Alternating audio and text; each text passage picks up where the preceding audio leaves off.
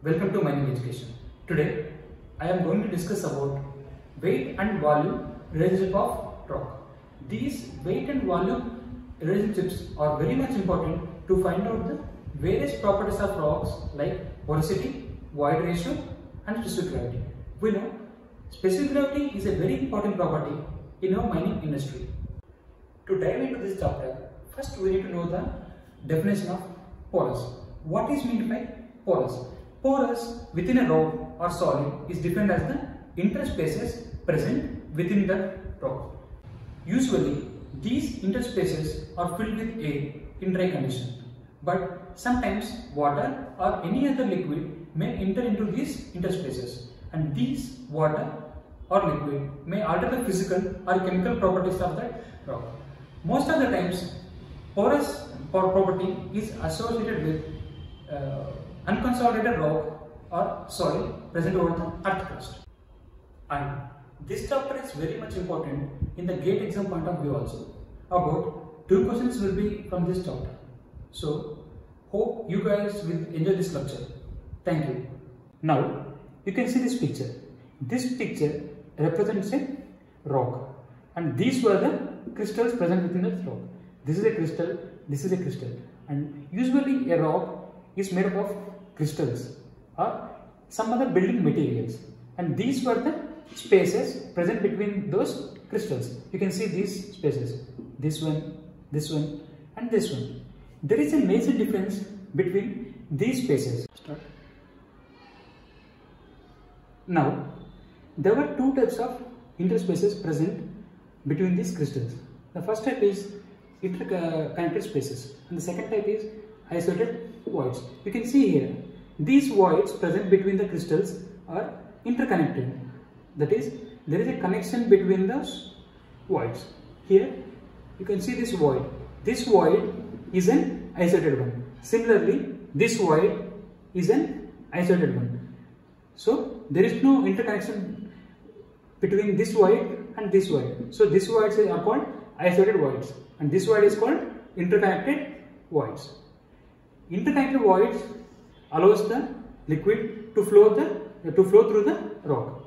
Next, here you can see this diagram. This diagram represents the 3 phases, like the solid phase, water phase and air phase present within that rock.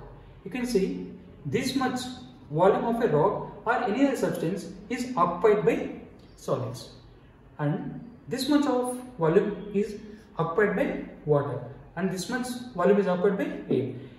This is not a definite diagram, but I am representing it pictorially.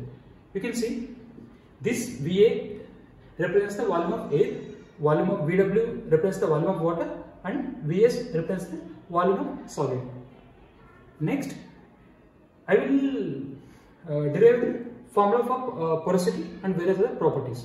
First, to derive those properties, first we need to substitute. Okay.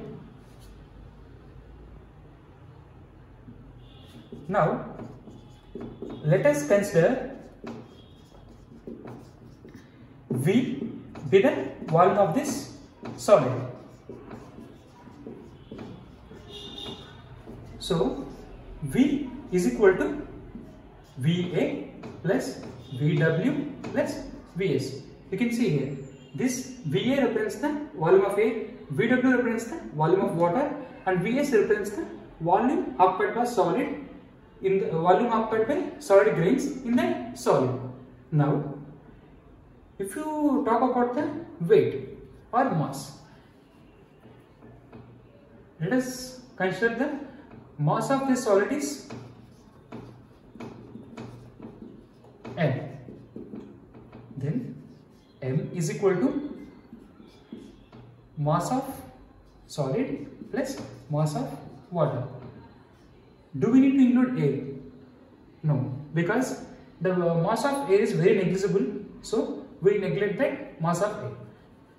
So these were the 2 formulas.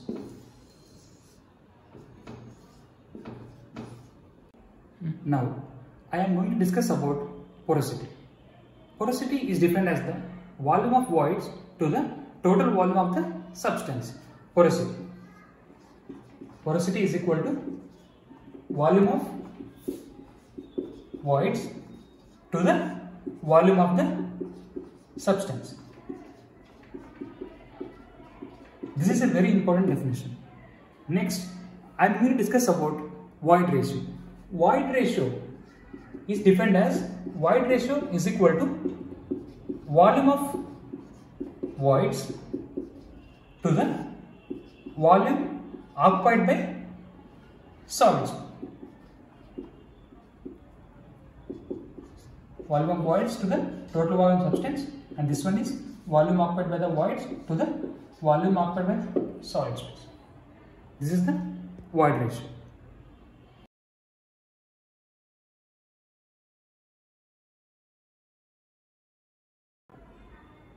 Now, we will derive a relationship between porosity and void ratio. Let us suppose porosity is defined by P and void ratio by E. This is a very important relationship. We know that porosity is equal to volume of void to the total volume of the substance. Now, we will write the total volume of substance as volume of solids plus volume of voids. And now we will divide this volume of divide the numerator and denominator with volume of solids. 1 plus Vv by Vs.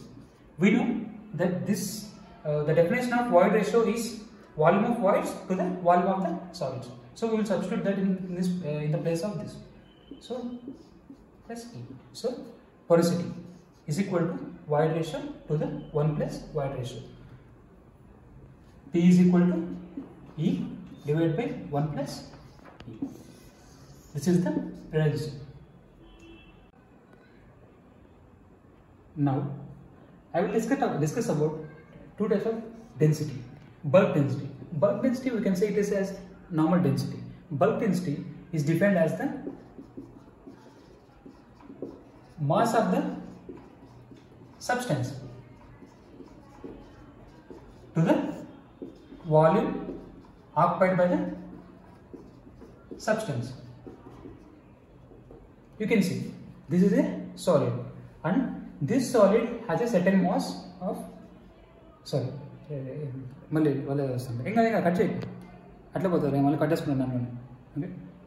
now this is a substance or a rock. This rock occupies a certain volume of V, and this has a mass of M, and we are defining this as a bulk density. This is M by V. Next, I am discussing about grain density. Grain density is defined as the mass of solid divided by the volume occupied by the solid. In these two concepts, we need to focus on this part, substance and solid. Here, substance refers to the crystals. Substance refers to this entire substance, whereas solid refers to the mass of these crystals and volume occupied by these crystals, not by substance. So, this volume occupied by the solids is the volume of these occupied by these crystals, and this void space is not included in this volume. So this is the major difference between the grain density and the bulk density. This concept, grain density concept, is very much important because we pulverize the material after mining. So we focus on both of these densities, bulk density and grain density.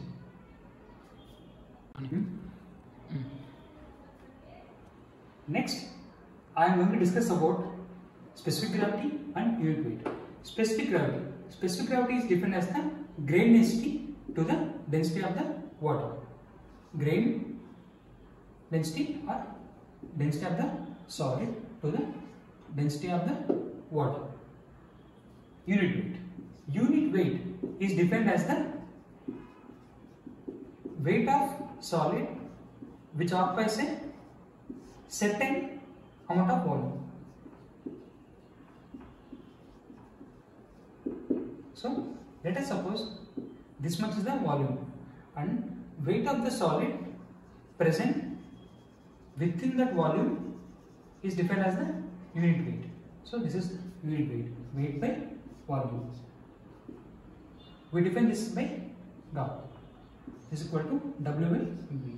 We know that W is equal to M into G divided by V.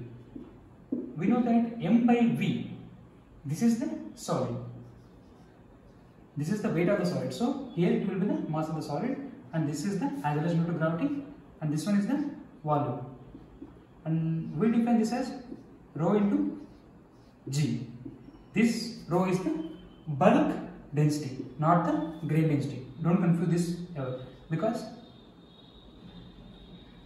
there is a difference between the grain density and bulk density. So rho into G, gamma is equal to rho into G.